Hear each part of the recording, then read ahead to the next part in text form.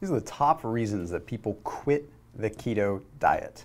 Now, I'm not telling you these reasons just to get you to stay on the keto diet. I'm telling you these reasons because it's important to know. If you did quit the keto diet, you tried it and it wasn't for you, perhaps if you know the reasons why, you won't beat yourself up so much. But if you are doing the keto diet and you're starting to find yourself getting a little bit sick of it and just ready to quit and throw in the towel, then knowing these 6 things is going to make your life a little bit easier. Because if you can start to correct these things, which, by the way, I'm going to give you solutions, you're going to be able to have a lifetime of success on the keto diet. So before you throw in the towel and say the keto diet sucks, let's talk about the top 6 reasons that people quit the keto diet. Hey, we've got new videos coming out almost every single day right now. So at 7:30 a.m. Pacific time, you are going to see new videos coming out. So you need to make sure you hit that red subscribe button, and then please hit that little bell icon, and that's gonna allow you to turn on notifications. You'll get push notifications whenever I go live or post a new video, so you never miss a keto, fasting, or just general health beat. So let's go ahead and let's get right into it. Now, the number 1 reason, in no particular order, is a lack of energy. People quit the ketogenic diet because they just don't have energy. And honestly, it's probably the one that I would hear the most. And if you go around and you ask people that tried Atkins or any kind of low carb diet, they'll say, I did good and I lost weight, but the energy was just starting to get to me. Well, the hard part is a lot of people will tell you that in order to get energy on a keto diet, you should be increasing your fats. Now, in theory, that makes sense, right? Okay, we are creating energy from fat, so more fat equals more energy. Well, no, I mean, that makes sense, but when you think about it, food in general is energy. Does that just mean that more food creates more energy? No, a lot of times it can make us more lethargic. You see, fats aren't the easiest things to digest. And quite frankly, when you get on a ketogenic diet, your body is getting used to using fat for fuel, and you generally have more than enough fat on your body to provide it with energy. I'm a pretty lean person as is, and I have more than enough fuel to probably last me for weeks, if not even months, without eating a bunch of fat. Okay, so we don't need to be cramming fats down our throat. What we do need to do if we're low on energy is, quite frankly, get more protein in. Now, this isn't a push for animal products or anything. Do whatever you want. If you want to eat steak, eat steak. If you want to eat chicken, eat chicken. If you want to eat pea protein, eat pea protein. We just, chances are, need more protein simply because our recovery isn't what it used to be. See, on the ketogenic diet, you're not getting that glycogen resynthesis after a workout or anything. You're not getting the typical carbohydrates that would have come into your body and helped the recovery system. So you're relying on protein. And a lot of times you're just not getting enough protein, either because you're afraid that excess protein is going to kick you out of keto, or you're just concentrating too much on getting more fats in. Whereas I would back off the fats a little bit and increase protein a bit more so you have more recovery. The other thing is that protein will convert to carbohydrates, but not to kick you out of keto. It'll convert to carbohydrates to help you with recovery if needed, and it's a demand-driven process. So what that means is that you're only going to need carbohydrates created from protein if your body needs it. And if you're just drained and you're trying to recover, your body might need that. So give it a little more protein, and trust me, it'll make a difference. The number 2 reason, which is a very common one, and quite frankly, one of the reasons that I quit one time way back when, was depression. Ketogenic diets can make you depressed. They can actually affect your mood. And it's not some hogwash, fairy tale, weird nonsense witch doctor stuff. No, this is the real deal. Okay, it has to do with tryptophan. So tryptophan we all know of as just like the amino acid that makes you sleepy around Thanksgiving. All right, well, tryptophan's a lot more powerful than that. You see, tryptophan turns into niacin, and niacin ultimately helps produce serotonin. So without tryptophan, we don't produce a lot of serotonin, which is what is the feel-good neurotransmitter, what allows us to feel good. Now, here's what happens. Tryptophan requires insulin to do its job right. And a lot of people will say that tryptophan needs insulin to get into the brain. It's actually kind of the opposite.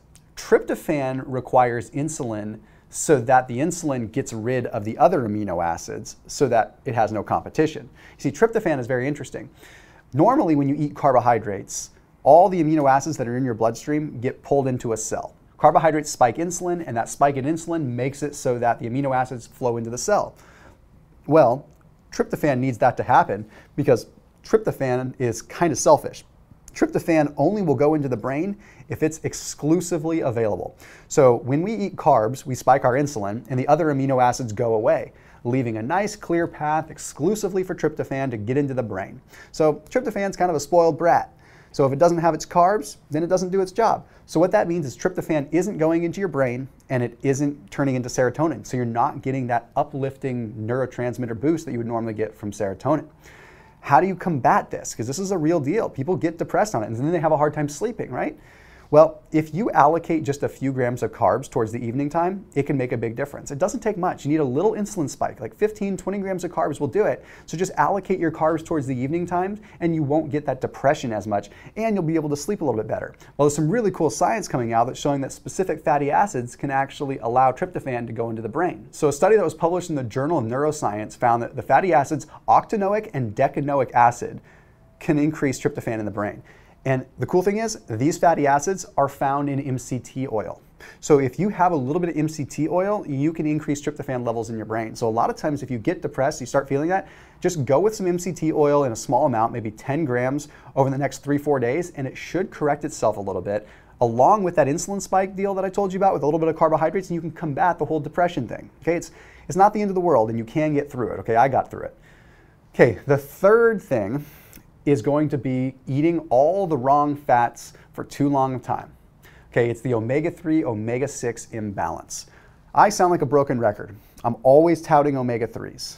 Okay, we need a better amount of omega-3s than we have omega-6s. We need more omega-3s. Now, when we go on a keto diet, we don't really know what we're doing. We load up on a bunch of bacon, we load up on a bunch of cheeses, we load up on a bunch of lower quality fats, and our omega-6 profiles go through the roof. Now, at first, this doesn't cause much of a problem, but then 30 days later, 60 days later, 90 days later, it does. Because at that point, then you have too much omega-6s that have built up in your body, and they're starting to supersede the omega-3s. Now, omega-6s are extremely inflammatory. Now, hear me out on this. Omega-6s are not bad, but when in abundance, when there's too much of them, that's when they become an issue. You see, generally speaking, the most common omega-6 is going to be linoleic acid. Linoleic acid converts into arachidonic acid, and arachidonic acid creates eicosanoids, which ultimately are pro-inflammatory. So they trigger inflammation when it needs to be triggered. But if we have too much, it triggers inflammation all the time. That's why people say that omega-3s are anti-inflammatory, because they counteract omega-6s. They're actually not even anti-inflammatory. They just counteract the pro-inflammatory side of omega-6s. So what the heck am I talking about?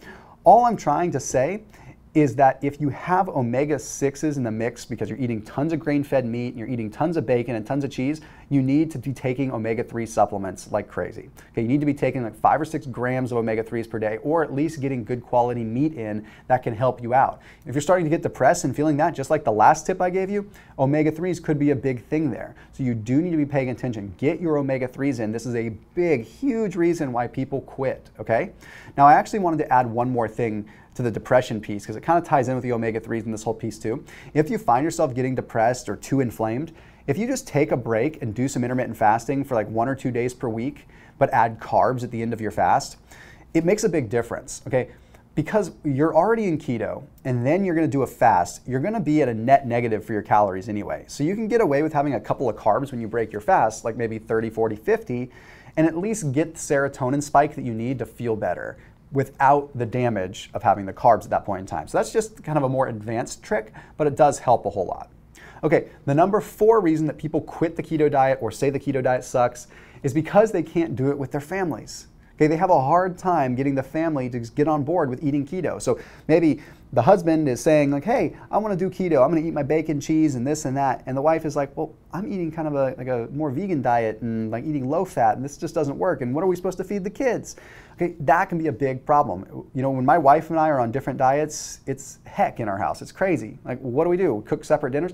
So that's the thing is, people make the mistake that they need to be eating these ridiculously high-fat meals that are like grotesque for people that aren't on the keto diet. You can make things work. For example, if my wife's not on keto and I am, I can still have a chicken thigh with some broccoli and maybe some cauliflower rice and something that tastes good, and I'm just having a fattier cut of meat. Maybe I put a dollop of coconut oil or something, or a little bit of avocado on the side of my meal while she's having the same kind of thing, but without the added fats. It doesn't need to be, I'm having juicy, greasy ribs and you're having a salad. It does not need to be like that. It's a big deal and it will throw you off. Now, one of the things I also recommend, and one of the reasons I'm a big fan of Kettle and Fire, they've now come out with what they call keto soups. And these keto soups are totally family friendly. They're not ridiculously high fat. They're just the right macronutrient profile for someone that's on the ketogenic diet, okay? But it ends up making it so that your whole family could eat it, okay? It's not something that's so purely keto that someone that's not keto wouldn't want to eat it. And it makes it so that family meals can happen again.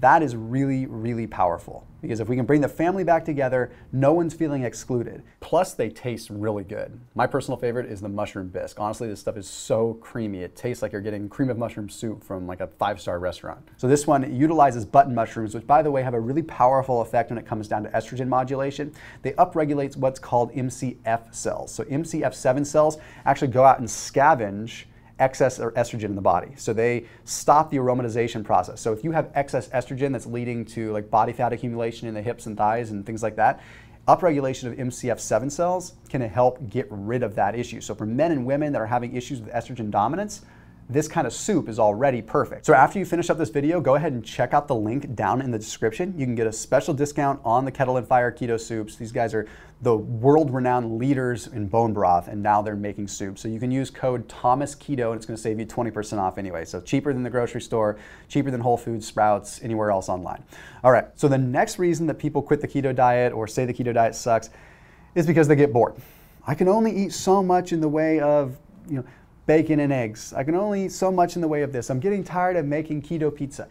Okay, so you wouldn't get tired of eating different variations of other foods, but you're allowing yourself to get tired of different foods on keto. Well, first of all, you can get creative. And that's not gonna be my solution, because that would be the lamest solution ever, is get creative. Everyone says get creative. No, I'm gonna say get intentional with different things. Try and do some self-experimentation. If you've watched my channel for a while, then you probably know that I've done vegan keto experiments. I've done different kinds of fasting experiments on myself. I've done a carnivore diet experiment. And it's not because I'm sitting here trying to find the next perfect thing.